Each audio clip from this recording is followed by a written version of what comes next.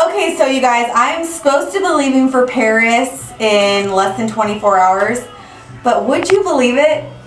A volcano erupted! Are you kidding me? Seriously? A volcano is stopping me from going on my trip.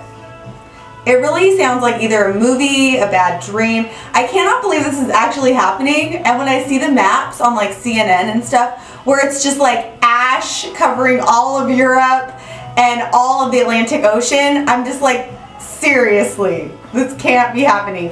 At this point, like honestly, I wouldn't be surprised if I didn't get there at all, but I have my fingers crossed. I don't know. We'll see what happens. But like, what are you gonna do? Force them to fly you there and the plane turns off? No, I don't think so. Keep you guys posted. Yeah.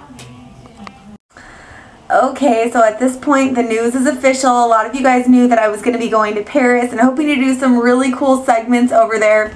But alas, a little volcano and a lot of ash have turned into a total pain in my ash. Love that one. I've used it like 85 times.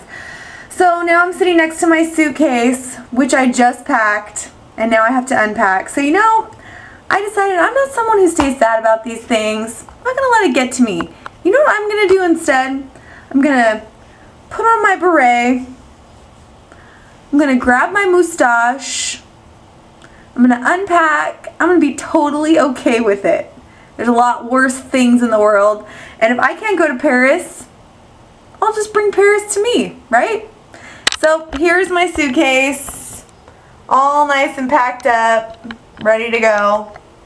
And here I am, Jocelyne, as my French name should be, or Jacqueline or something, signing off. And I'm going to have a fabulous, fun French afternoon from my house here in California.